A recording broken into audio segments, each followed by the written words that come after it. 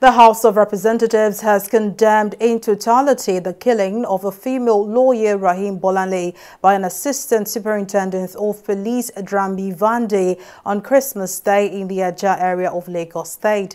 The House is also set to investigate the ugly incident that led to the death of the 7-month-old pregnant lawyer. Sponsor of the motion, Representative Ibrahim Obanikoro, expressed worry that the deceased is the second person shot this month by officers from the Ajah Police Division in Ajah, Lagos State. He asked the House to, as a matter of urgency, investigate the matter and recommend that police officers be banned from consuming alcohol as a matter of principle. The House notes that on Sunday, December 25th, 2022, Mrs. Rahim and her family were returning from church when they were pulled over in Ajah area by officers of the Nigerian police.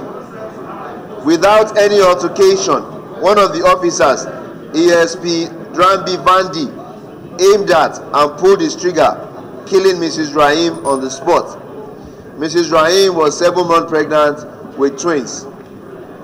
Mr. Speaker, concerned that the same incident happened earlier in the month, 7th of December to be precise, by officers from the same Ajah police station, gunned down a young man by the name Gafaru Brahimo, which sparked a bit of civic unrest.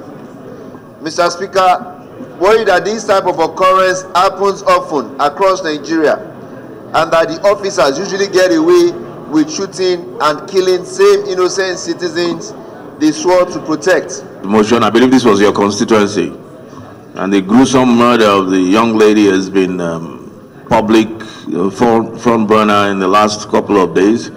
Indeed, very, very unfortunate. I think straightforward enough. Your prayers are straightforward. We'll just put the question. Those in support, please say aye. Those against, please say nay. Ayes have it.